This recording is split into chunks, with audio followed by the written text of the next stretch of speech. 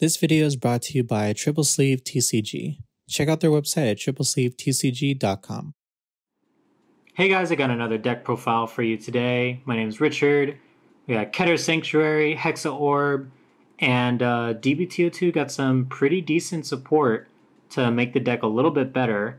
And I'm actually kind of enjoying the way this deck plays compared to last set where it was just like there was no real good filtering or deck searching. But now there is. So I want to show you guys how I put the deck together so you guys can kind of see what I've been playing with and how I like to play the deck. So I'm just going to go over the ride deck real quick. So our starter, anyone you want, but try Connect because, it fits the theme. Grade 1 is Tier Square Sorceress. So when Pentagleam Sorceress rides on this, you canvas one to draw a card. We don't run this in the main deck, but its other skill is when you drive, check, or trigger, you canvas one, choose one of your opponent's front row rear guards, put on the bottom of your deck. You can play this in the main deck if you want to do a little more control, but I just feel like it's a little counterblast heavy for this deck now, so this is definitely, you don't want to run this in the main deck. Grade 2, Pentagleam Sorceress. When this unit is rode upon by Hexaorb, you look at the top 3 cards of your deck, and you put them on the top of your deck in any order, which is really helpful, a lot. The other skill is when it's placed on rear, you look at the top card of your deck, and you can put it on the top or bottom, and if you put it on the bottom, it gets 2k. So that's pretty helpful. I do run this in the main deck as well. I know some people are running the Blaster Dark in their ride deck because they think these cards aren't that great for Hexaorb, but I still think this is really helpful just to see what the top 3 is, so you can kind of set up for early game plays, manipulating your deck right from the get-go. So I like Pentagleam. And lastly, for the grade 3 or the ride deck, we got our main boss, Hexaorb Sorceress. Hexaorb skill is when you drive check a trigger unit, you choose one of your rear guards and it gets 10k. So you're getting an extra 10k off of a trigger. The other skill is Act. Once per turn, if you Persona Road this turn, count +1, soul +1, reveal a crit or front from your hand. You put it on the top of your deck and this gets triple drive. So you put a crit on top, your opponent feels threatened by a crit. Fronts if you're pushing for game. The new front triggers are really great, so there's a higher incentive to run fronts. So yeah, pretty decent skill. It does suck for the Persona ride, but it does make sense. So, you don't want it to be overpowered right from your ride. You can just be triple driving and all that good stuff. So, but when you do Persona ride, it's a pretty good skill. So for the main deck, Persona riding is the main focus of the deck, so we have to run 3 copies. So 3 copies of Hexaorb Sorceress speaks for itself for the most part. Next up for the grade 3s, we got best grade 3 in Keter Sanctuary. We got Knight of War Damage Fasado. Fasado's skill is when its attack hits, you can countercharge and soul charge, and this unit can't be chosen by your opponent's card effects. So that's really helpful against matchup like Seraph Snow, against Nirvana, when it comes to stuff being popped off. It's just a really good skill overall, just not being able to be targeted as a retire target, especially of how good it is of when it hits, you get to get your resources back. And since Hexaorb and a lot of cards use Soul and Counter Blast, this is a great card. You can run 4 if you want to run 4. I'm only running 3 at the moment in this deck just for space and consistency, and I feel like the 3 work fine. But it's up to you. This is a really good card, so if you want to run 4, go ahead and run 4. Next up, I run 2 copies of Octa Devotee Sorceress. So Octa Devotee Sorceress skill is when your drive check reveals a trigger unit and your Vanguard is Hexaorb. You can retire this unit to countercharge or soul charge. It does suck that it's when you reveal the trigger, so you can't really play it and do it after it attacks or something. So you can't put the trigger on it because you have to sack it afterwards, but it's fine.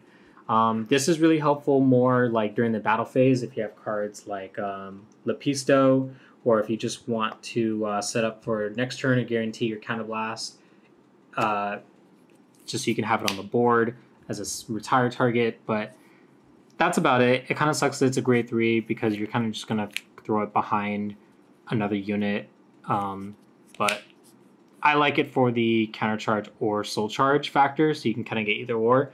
But if you don't want to run this, you can obviously run more cards like Lepisto or another Fasado. But I think this is a good card just because it's a guaranteed countercharge if you get a trigger versus Fasado needing to hit. So 2 copies for me.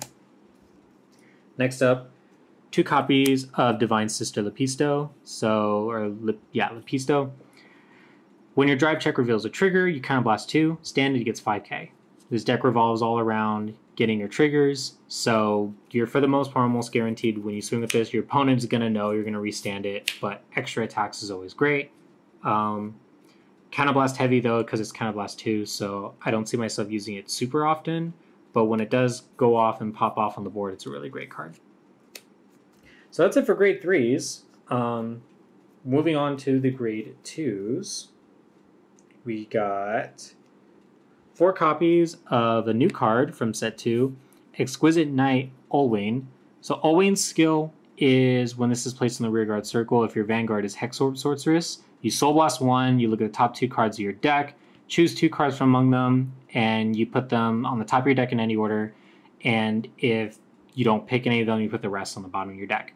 So instead of it being like just the top 2, you pick 1, the other goes to bottom. You can look at top 2, both on top, both on bottom, 1 top, 1 bottom. It's up to you. The other skill is Rear. When your drive check reveals a trigger, you counterblast 1, gets 10k. So this is if you're pushing, you want that extra 10k just to be a big old number, pressure your opponent. The option is there for you. Mostly running it just for the first skill, just to manipulate the top of the deck, get those triggers going. But other than that, that's what the card does. It's really good. I like the artwork a lot too. A little Golden Knight action going on in there. So lastly for grade 2s, I did say I was running this in a main deck. It's 2 copies of Pentagleam, the grade 2 from a ride deck. I like Pentagleam a lot just because it's free. There's no cost, so you just play it. You can call it off card abilities, so it's called from like the deck or called from your hand. You look at the top card, put on top or bottom. If you put on bottom, it gets 2k. It's just a free manipulate. If you don't know what the top of your deck is and you want to kind of get the ball rolling, play it down, cost nothing. You got an interceptor and a beater. Decent card. Yeah, I just had space and this seemed like the best last 2 cards to put in the slot. So that's it for grade 2s. On to grade 1s. We got a new grade 1. This card is amazing. It's a Diaglass Sorceress. So Diaglass Sorceress skill is when this is placed on R from hand, if your Vanguard is Hexaorb or Pentagleam, you can countless 1, discard a card from your hand. You look at the top 2 cards of your deck. You choose 2 units from among them. You call them the rear. Or you put the rest on the top of your deck. So this is really nice because your outcome is either you call 2 things, or you put 2 things on the top of your deck, so 2 triggers, or you call a card and the other card is a trigger and you leave it on top. So you're filling your board. If you look at the top 2 cards of your deck and it's like, look, just normal units. You just call them suckers. So you just called a card, discarded a card, you got 2 more cards, So you just fill in your board. And if it's triggers, boom, you got triggers on the top of your deck. Fill your board afterwards, I think this card goes great after you use Pentagleam's skill from the Vanguard circle. If you ride Hexaorb, you look at the top 3 cards, you notice like 2 out of the 3 of them are non-triggers. So you order it with the non-triggers are on the top. Call this, fill your board. Your next card, you know for sure it's a trigger, Then you just go from there. Maybe the card underneath that triggers another trigger, and you just kind of rush your opponent with triggers. This card is really great with the way it helps with setups. You got to run 4 of it. Next up for grade 1s, we got 4 copies of a card from set 1, Painkiller Angel. Painkiller Angel is still really good, in my opinion. At the end of the battle that it boosts, you Soul Blast 1, retire this, and you draw a card. So really good early game, just as a beat stick.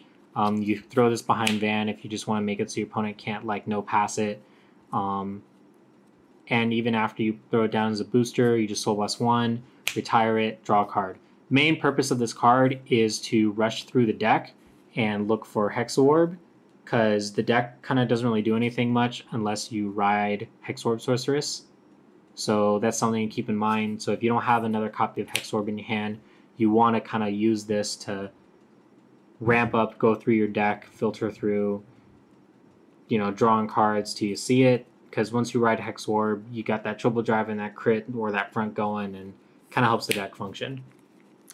So I really like Painkiller for that reason.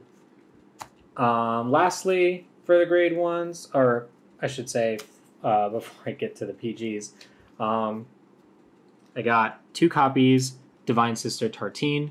Tartine's skill is when it's placed, you Soul Blast 1, rest it, look at the top 2 cards of your deck.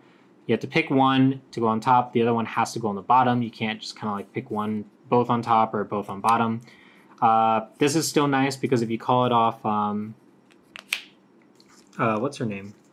Diagleam, or Diaglass, I'm sorry. If you call it off Diaglass, you can still proc its ability, Soul Blast, rest it, until the top 2. So that still helps if you really don't know what's going on with your deck yet. It's just an easier cost to pay. There isn't really much else I think would be a good spot for this, since the rest of the grade ones are just play sets. You have to run 4 of those. So this still kind of makes some good plays every now and then. And lastly, for grade ones, just 4 perfect cards. The newer ones from set 1. So it's the ones where if you have 2 or less, or if you have 2 or more, you have to discard a card. So if you have 1 card in your hand after you PG, you don't have to discard. So it's nice for Persona riding if you want to keep that Persona ride in your hand, or if you have 2 PGs as your last 2 cards, you basically can guard 2 attacks for free. So that was it for the normal units. Onto the trigger zone, or triggers that are going to be in your trigger zone. A Martinoa, obviously your over trigger. Its additional effect when you drive check it is at the end, until the end of turn, you can also perform drive checks for your rear guards. You do run some pretty decent grade 3s as rear guards, so being able to get drive checks off those is nice. But also the fact that the deck just kind of filters through and searches out triggers. If you see this going as you're searching through, you can just kind of sit it on top of your deck and kind of set up your plays that way. But yeah, Martinoa makes some really good plays, especially in this deck. So I really highly recommend getting a Martinoa for the Hexaorb deck. Next up, I'll show off the newer triggers. We got the front triggers. Bard of Heaven's Song, Alpac. So Alpac's skill is if your opponent's at grade 3, this gets 5k shield. So higher defense is always nice. It's kind of like in V-Series when we had heals with 20k shield. So we're kind of back to that, except you now have offensive triggers and you're kind of encourages you to run fronts. And, you know, Hexaorb likes fronts too because you can put this front back on the top of your deck. So that's always nice. Moving on, I still like to run crits because, you know, crits win games. So I got 4 copies of the crit from the booster set, White Fang Witch Disma. Ooh, there you go. So I got 4 crits in there. Then I still run draws. So we got Exalting Knight, Earfred. The reason I run draws is the same reason as when I was putting this deck together and I was kind of like, oh, I don't know if I want to run draws or not. And Gabe said, well, if you want to see Hexaorb, you should probably run draws because you want to draw into it. And I was like, that makes sense. So I run draws now. And the draws are still good. You know, damage trigger draw, good. You see a draw, you're kind of scalping your deck and you see draw trigger on the top, boom, put it there. You're going to draw some extra cards thanks to that. Draw trigger if it's early game and the extra crits in the fronts don't really matter. I feel like the draws are still helpful to resource manage and, you know, search out your Hexaorbs. So I like the draw triggers in my deck. And last but not least, you got to run your 4 heals, you know? So gotta keep the Sorceress theme going too. So we got the Sorceress triggers. So that was it for the main deck. I would say that the best plays that you're going to go with when you're playing this deck is you're going to want to, you know, after you ride Pentagleam, after you Counterblast, you draw your card. If you do have an extra Counterblast, I do think it is helpful to just kind of start calling this to the rearguard circle as well. And you can Counterblast 1. If you see 2 normal units, just call them out, fill your board up.